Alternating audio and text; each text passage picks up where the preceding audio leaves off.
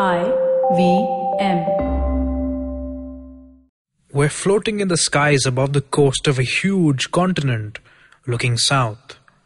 We're watching the shallow waves of a dying ocean as we hear the calls of animals in primeval jungles. It's 50 million years before today, March 27th, 2019 CE. In the distance, in the middle of the water, is a huge landmass. It's coming towards us, but very slowly, only a few inches every year. That's not very interesting, is it? Let's speed time up a bit. The island accelerates. We hear a huge groan and almost sense the crust of planet Earth itself bend and deform under the island's immense weight. We watch as the island comes closer and closer to the continent. The ocean between them becomes shallower and shallower and finally vanishes as the two landmasses clash. The island pushes itself deeply into the land. It pushes so hard that the earth and rock around it have nowhere to go except up. Hundreds of millions of tons are slowly raised kilometers into the crystal clear sky, and a new range of mountains are born, rising majestically above the earth. Ice cracks, avalanches pour, the sun glimmers off their peaks. Millions of years later, they will be called Himalaya. Abode of snow, revered as the father of the rivers of this new land that has just been created. We watch snow and ice flurry across the peaks, glittering off the black cliffs. We stare at the silent grandeur of white glaciers. We watch trickles of water melt and slip down the mountainsides. We watch rivers form and flow across the flat lands, carving out a valley, mixing, pouring, soaking into the land's wild forests, lapped up by its animals. Millions of years later, they will be called Ganga and Yamuna and their tributaries, worshipped as goddesses. We watch the aeons pass. We watch the seas ebb and flow. We watch the sun rise and fall countless times. The temperature plummets as ice ages come and go. New animals migrate from the ice and seek refuge in this land. Lions and tigers and elephants and peacocks, cheetahs and rhinos. Ocean currents plant its coasts with huge forests of coconut palms, and its dry interiors are thick, thorny jungles thriving with animals. One of those animals is new. It's called Homo sapiens, and having evolved in Africa a few 100,000 years ago, it has now spread out and reached our land by walking along the coasts of the world. This new species of hairless ape begins to create tools and farms and count the years. Soon it rules mighty cities that trade with each other. The cities collapse and kingdoms form. Kingdoms fight and squabble, distracted by their tiny problems, even as the huge forces of physics, climate change and evolution continue in the background. Culture and art emerge and flourish.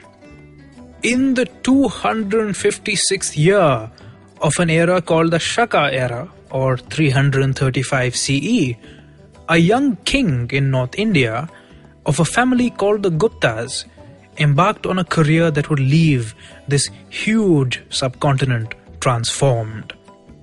This is his story. I'm Anirudh Kanisetti. Welcome back to Echoes of India, a history podcast. The first season of Echoes of India was a head-spinning journey through 700 years of Indian history, from Alexander the Great to the Gupta Empire. I have some good news for you now. The second season won't make your head spin so much. We're going to start where we left off, with the rise of the Guptas, and hear the stories of the bloodthirsty kings and queens, and spectacular temples and wars and sackings and poetry and drama, and all the other stuff that's so familiar to Indian history. There's also going to be a lot more familiarity. We're going to chill out and explore this fascinating time. And of course, we'll have our usual truth bombs about things like what ancient Indians thought about sex and how much they liked elephants and so on and so forth. What we saw in the beginning of the episode is the creation of one of the world's great geopolitical regions, the huge mountains surrounding the Indian subcontinent and their river basins in the North Indian plains. This fertile, well-connected land was home to some of India's earliest city-states and kingdoms. Over the centuries, these people rose and intermixed and fought battles with themselves and with foreigners, a story that I recounted in detail in the last season. Also in the last season, I kept going on about the Deccan Plateau and its geopolitical importance to India and global trade. This season, I'll keep going on about mountains and rivers and their geopolitical importance to India in global politics and conflict. Okay, so preamble done. Now the important question, who the hell are the Guptas? In the beginning of the 4th century CE, most of the Indian subcontinent would have been asking the exact same question, who are the Guptas? But by the end of this century, most of the Indian subcontinent knew the answer very well. When the Kushanas, a tribe of Central Asian nomads, invaded North India in the 1st and 2nd century CE, they used their deadly cavalry archers to quickly defeat most of North India's dozens, if not hundreds of cities and states. To rule over these fractious, violent peoples, the Kushanas appointed military governors and subjugated local nobles to perform some basic administration and tax collection for them. And to speak to their new subjects, the Kushanas also patronized Sanskrit literature, which was the language that was being spoken by most North Indian elites, and they also promoted Indian styles and art. Plus, the Kushan Empire had a great deal of control over trade networks all the way from Central Asia into North India. Key cities such as Takshashila, Balkh, Kandahar, Ujjain and Pataliputra were directly connected into their trade network. So what we see during the Kushan Empire is that all over North India, elites are wealthier and they're also more similar because of the literary and religious culture of the Sanskrit-speaking court. In fact, many later Kushan emperors had names like Vasudeva, very Indian-sounding names, right? Because it was a very pluralistic time. In Gandhara, Kushan culture mixed with the existing Indo-Greek Buddhist culture, and this culture affected North India too. As we saw in our last season, the North Indian war god Skanda, who is the son of the major god Shiva, may have been inspired by certain Kushan gods. But despite all this new innovation and interaction, North India wasn't just sitting around quietly. Of course, all of its local rulers wanted a share of that sweet, sweet global trade. Local rulers grew more and more powerful in relation to the Kushan court. The Kushan Empire began to disintegrate from three sides. Local Indian rulers declared independence in their east, the Persians attacked them from their west, and they are also constantly being raided by new nomad groups from Central Asia. As its influence withdrew, North India moved into a sort of multipolar anarchy, kind of similar to our world really. What we see in our world is an aging superpower on its way out, and it's leaving behind many distinct successors who want to dominate each other but also have a sort of broad cultural and economic similarity. That's very, very similar to what North India was like during the time of the fall of the Kushan Empire. In the Ganga River Valley, tribal republics competed with dynastic kingdoms, oligarchies, wealthy landowners, merchants, and mercenary guilds. Basically, anybody who could pay to hire some guys with swords was busy trying to bump off everybody else. Now, one of these wealthy people was a guy called Chandra of the Gupta family. Chandra was, like most wealthy Indian men of the time, an ambitious sort of fellow. In the dying years of the Kushanas, when they had retreated to Gandhara, Chandra got lucky. He married a princess far above his social station. Her name was Kumara Devi, and she was the princess of a tribal republic in the Himalayan foothills called the Lichavis. In return for this marriage, the Lichavis seem to have given Chandra control of the ancient Mauryan capital called Pataliputra, a city that was by now almost 1,000 years old. I don't know if Kumara Devi and Chandra had a very happy marriage, but it was definitely productive. The couple had at least one son. This son would inherit whatever his father left him, but he'd also inherit his mother's connection to the prestigious Lichavi clan. And so, very interestingly, this son referred to himself not as Chandragupta's son, because the Guptas were still a minor, irrelevant family, right? Instead, he called himself Licchavayaha, the Licchavi's son, to show that he was closer to his mother's more distinguished family. This Licchavayaha was to have one of the most remarkable military careers of all Indian monarchs. But he had to become a king in the first place. You see, his father Chandra would have had many wives from other ruling families that he was allied to. And he had sons from all these other wives as well. And the other wives' families would have tried to get their grandsons appointed as the next king, sending military aid to all of the Licchavaya's brothers. They all banded behind his eldest brother, a guy with the rather uninspiring name of Kacha. But then, Indian personal names tended to be short and simple at this time anyway. The Licchavayaha managed to defeat Kacha and Bros in a quick tussle, and now he was crowned Maharaja, Great King. In his earliest coins, he looks like a thin, uncertain young man, even though he wears a military uniform in the Kushan style with trousers, indicating that he might have been some sort of cavalryman. The coins also bear his new, splendid royal name, Samudra-Gupta, sea-guarded, though his actual personal name might have been somewhat less awesome. By taking this royal name, the young king seemed to be claiming that he would expand his empire until it bordered the seas. Just to give you a sense of how utterly bonkers that is, imagine someone who wants to conquer half of Europe within a single lifetime while being basically a duke in the southern part of France or whatever. Keep in mind that India was a much more diverse and violent landmass than Europe was. The rest of North India probably didn't even have to worry about this new upstart. Players like the Nagas and the Malavas and the Abhiras and the Arjunayanas and the Prajanas and the Madrakas and the Yaudheyas and the Sanakanikas and the Kakas and the Kharapikas and all their countless vassals and local warlords dominated the Ganga Valley. This tiny little kingdom didn't really seem like any sort of threat. But in hindsight, we can kind of see that was a mistake. Old women in his capital sent him off in a shower of rice grains, like foam flecks on Vishnu raining when breakers from the sea of milk crash on the Mandara mountain. You see, Samudra-Gupta's kingdom was a geopolitical treasure.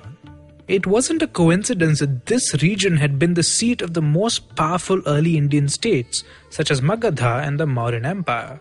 Ancient Magadha, in the modern state of Bihar, was well watered by the Ganga's tributaries, meaning that it was fertile but also had maritime highways for transporting goods. That gave it a high population and a healthy economy.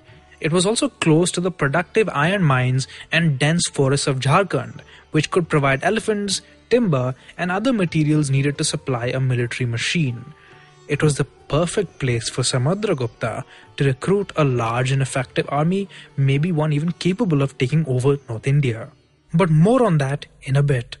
Hello everybody, welcome to another awesome week on the IVM Podcast Network. If you're not following us on social media, please make sure that you do. We're IVM Podcast on Twitter, Facebook, and Instagram. So if you guys haven't been checking our Instagram, you should take a look at the audiograms. We're giving you excerpts from different shows. This is available both on our stories and on our feed. Also, we put these audiograms up on Facebook and Twitter as well. So, do kind of keep an eye out for them. You kind of enjoy them, I think. On Cyrus Says, Cyrus is joined by Abuzar Akhtar, who talks about his difficult journey from a businessman in Dubai to a playback singer in Bollywood. Film producer and close friend of mine, Koki Gulati, also joins in to talk about his discovery of Abuzar. You should also check out episode 350 of Cyrus Says, which was an AMA special. It featured a roundtable of other IVM hosts like Varun Dugirala of Advertising is Dead, Naren Shenoy from Simplified, Dinkar Dwivedi from Geek Fruit, and of course me and Abbas. Anirudh Kanisetti is back with Season 2 of Echoes of India from the 27th of March. On the first episode of the season, Anirudh is going to start from where he left off, the rise of the Gupta Empire. New episodes are out every Wednesday.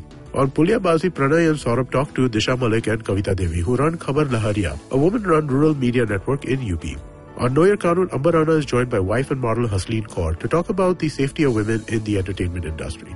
On Football Twaddle, Saru and Kanav talk about last week's FA Cup and EPL action as the race for the title and top 4 heats up. On Thalle Harate last week, Uday Kumar joins hosts Pawan and Ganesh to discuss the oldest inscription stone in Bengaluru, which opens the historical understanding of the city. On the Sponge podcast, Ambi Parmeshwaran talks about the time when he was invited to present tax collection and communication strategies. And with that, let's continue on with your show. And we're back. So how exactly did these ancient Indian armies work? They had 3 main components: elephants, cavalry, and infantry. Each of these had an officer to look after them: the superintendent of elephants, the superintendent of horses, and so on and so forth. These officers were responsible for the acquisition, training, and care of animals and men. Samudra-Gupta's elephants would have come from Jharkhand and Bengal, either purchased from merchants or directly trapped by his troops. After being tightly tied up, starved, and beaten, the elephants were slowly trained to carry riders, lift weights, move at different speeds, and receive orders. Elephant riders were trained to hurl projectile weapons and goad their animals to charge into enemy weak spots. These huge, intimidating animals could easily break enemy lines. Samudra-Gupta's horses, on the other hand, would have been imported all the way from Central Asia, from where they'd pass through Gandhara and be transported down the Ganga on barges. Horses were really expensive animals because they're not native to the Indian subcontinent, they have to be imported. They were used only for war. They were trained to charge, scout, and run down enemy troops. It's possible that due to centuries of Central Asian influence, Indian armies at this time also included some horse archers.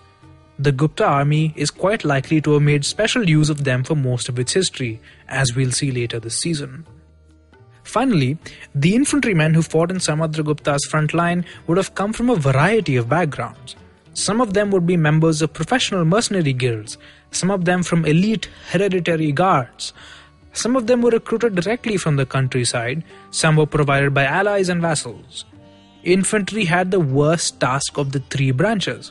Often they were poorly armoured, insufficiently trained, and they were just disposable blocks of men to be thrown into battle to soak up enemy arrows. However, some infantry units, like the elite hereditary guard or mercenary groups, would have been rigorously drilled every single day and responded to a series of musical, visual, and vocal signals with great precision and discipline. Their task would have been to overwhelm the enemy line with numbers and weight, attempting to create openings for the elephantry and cavalry. Overall, the army would have been commanded by Samudra-Gupta himself, with senior commanders consisting mostly of influential members of the court alongside career military officers with titles like Mahadandanayaka and Mahasandhi Vigrahaka. Some of these men would have grown up alongside the king, and together they would have formed a tightly knit and talented team. Now, as I said, by this point the Ganga Valley had been in a state of anarchy for about a century, and the withdrawing Kushanas had left behind them many smaller states, none of which was much stronger than the others. When they fought, states would have had to send out armies, thus leaving their own territory open to attacks from other sides. They would only join others to fight off a bigger enemy, and even then, not always. Conflict tended to be brief, rapid raids meant to secure some loot rather than long-term campaigns of conquest.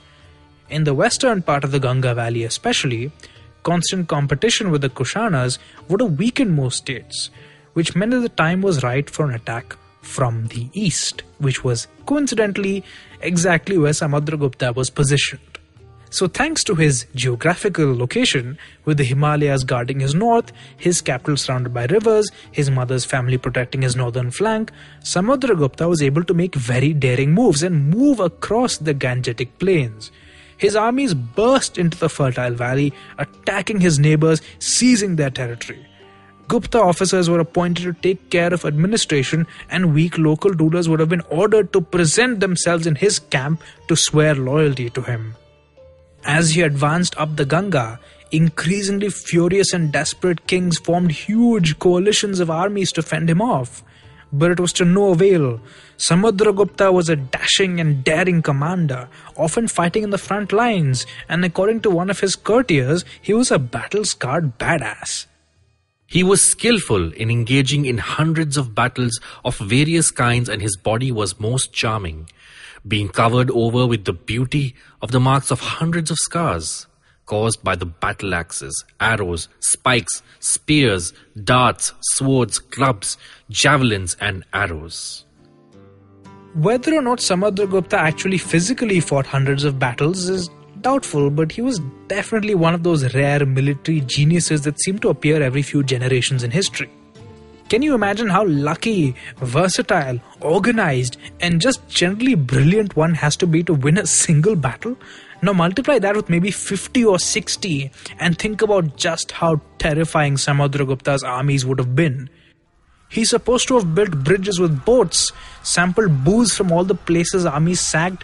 He's supposed to have been invulnerable to arrows, throwing great feasts and celebrations everywhere he went, like he was some kind of Indian Genghis Khan. Irrespective of whether any of this is true, Samudra-Gupta certainly seems to have had a dangerous reputation. He was a huge politico-military shockwave. As his North Indian rivals grew more desperate, Samudra-Gupta raised the stakes. After defeat, he would have kings killed outright, so there would be nobody to challenge his right to their territory. This wasn't really a great idea since most royal families tended to have family members who would seek revenge, but it worked wonderfully, terrifying most of North India into submission. Samudra-Gupta is recorded to have exterminated no less than 9 kings: Rudradeva, Matila, Nagadatta, Chandravarman, Ganapati Naga, Nagasena, Achyutanandin and Balavarman. After these grisly acts, many of those defeated kings or their successors would have been forced to give their daughters in marriage to Samudra-Gupta's brothers and sons and nephews. Just think about it.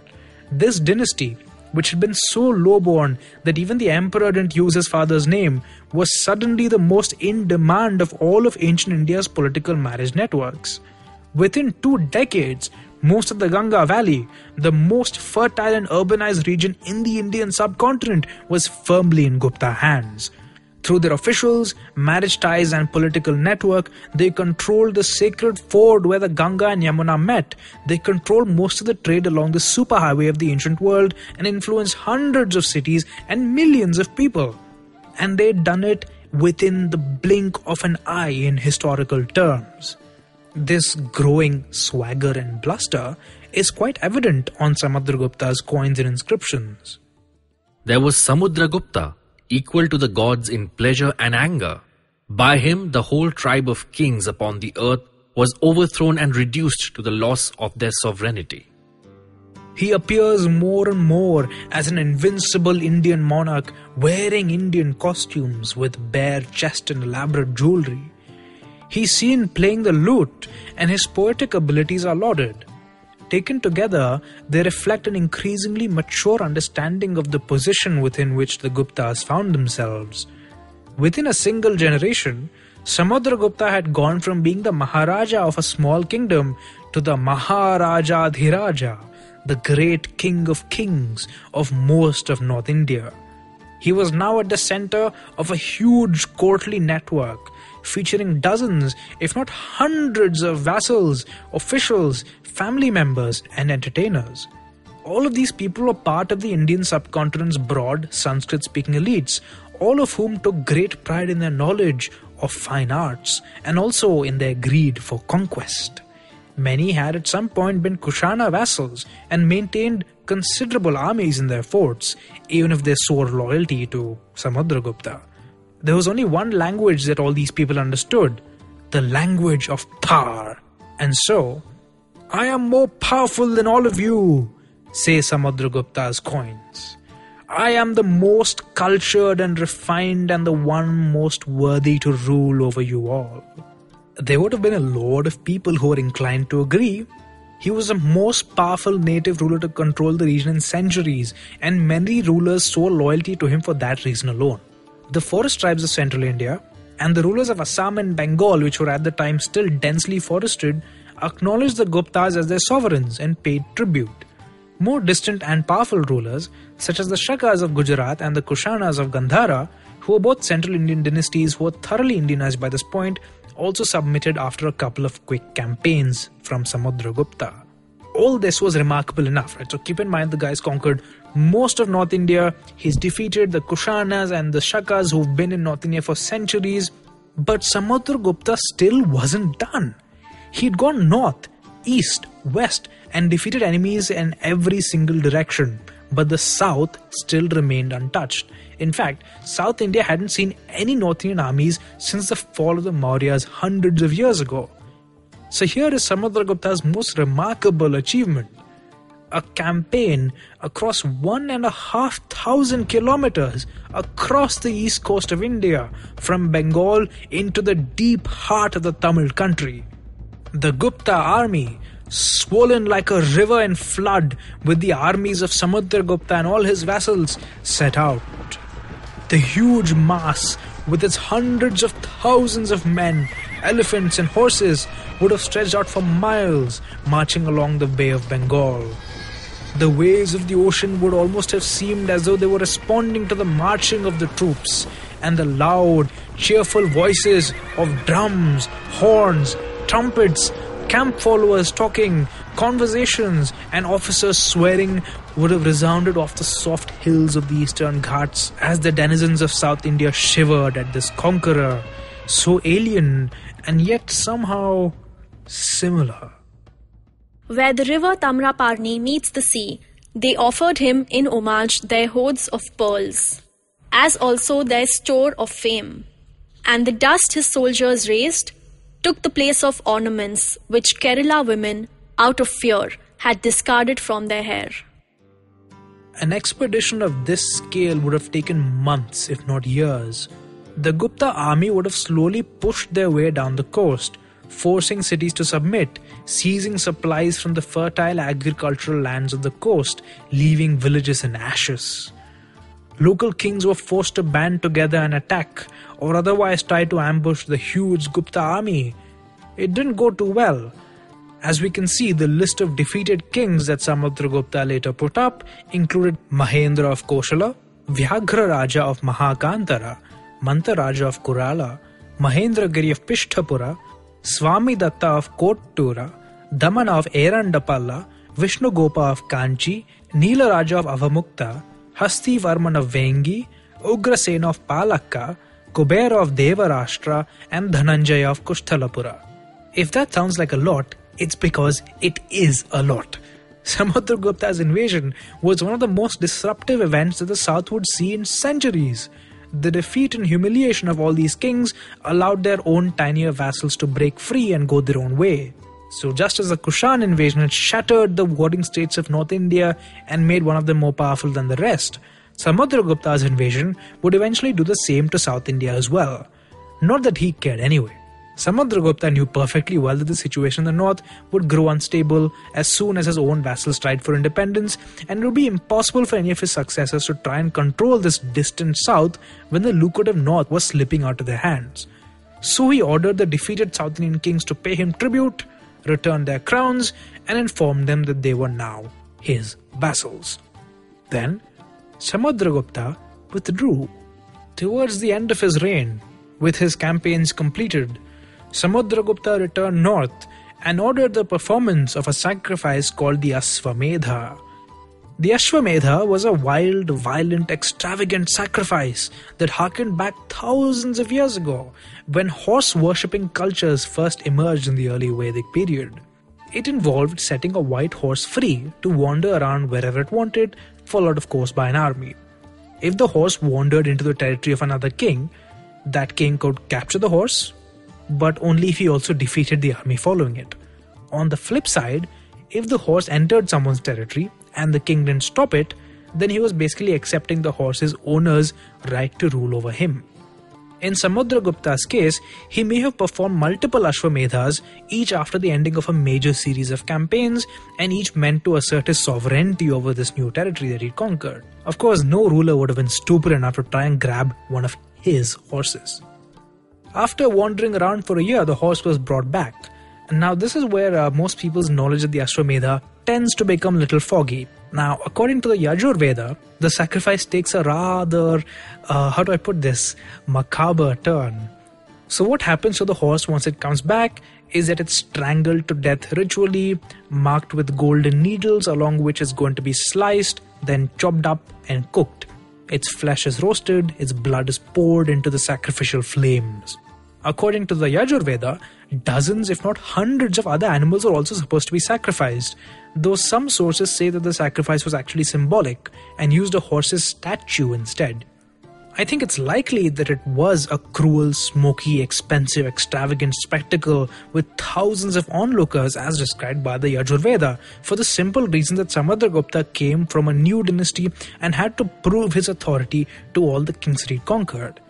He probably performed one of these sacrifices at Prayaga, at the meeting of the Ganga and Yamuna rivers, one of the many capitals that the Guptas would use over the centuries. By the end of Samudra-Gupta's reign, the Indian subcontinent was transformed. The Ganga Valley, which was relatively uniform in terrain, was split between Gupta vassals and directly administered by Gupta officials. This core region of the empire was its most urbanized and culturally sophisticated part and was dominated by a series of huge ancient cities such as Mathura, once the Kushan provincial capital in North India, as well as Kaushambi, Prayaga and Pataliputra. This was the heart of the Gupta political network, connected by roads and rivers so rebellions could easily be crushed and stability and tax income maintained.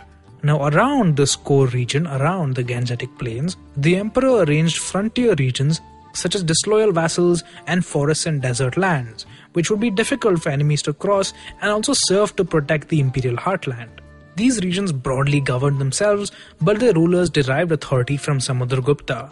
As Maharaja-Adhiraja, great king of kings, he was happy to give his loyalists new titles such as Maharaja, even if they were only the leader of a minor tribe.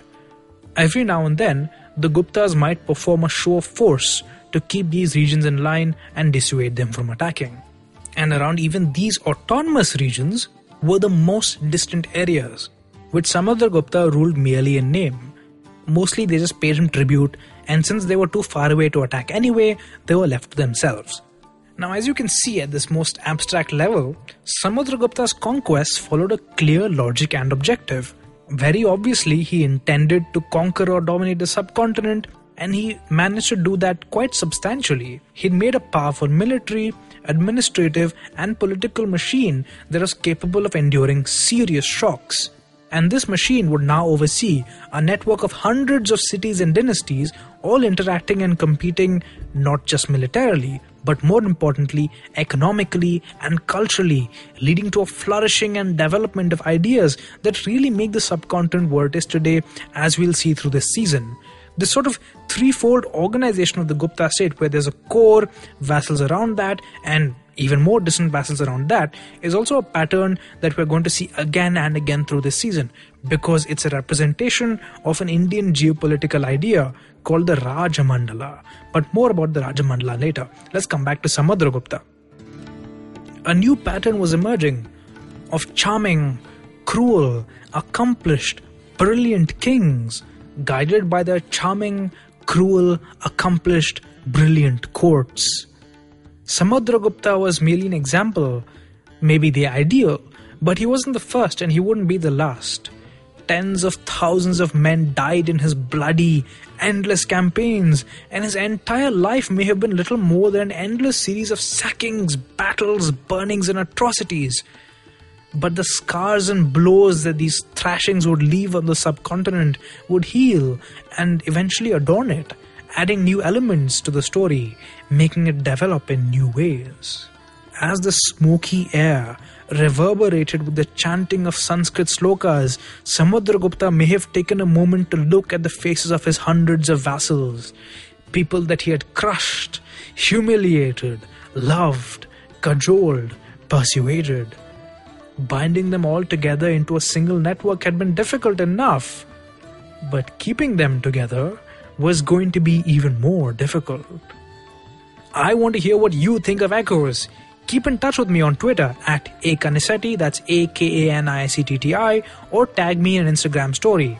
Just search for my name. If you like this podcast, you could also leave us a rating and a review. And don't forget to check out other interesting podcasts on the IVM network. You can listen to us on the IVM Podcast app or ivmpodcast.com. And while you're at it, follow us on Twitter and Instagram as well, at IVM Podcasts.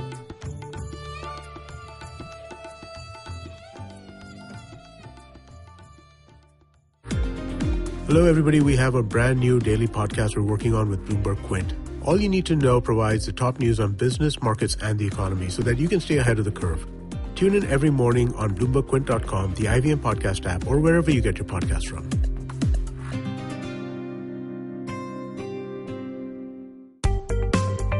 Hi, my name is Anupam Gupta. I'm B50 on Twitter. I am the host of Paisa Vaisa, the show that talks money On my show, I speak to experts from every field of money and finance, from stock markets, equities, debt funds, credit cards, life insurance, every possible area of money and finance that you can think of. We even did an episode on cryptocurrency. I've got fantastic guests from mutual funds to personal finance experts everywhere. Robo-advisory, startups, just name it, we've got it.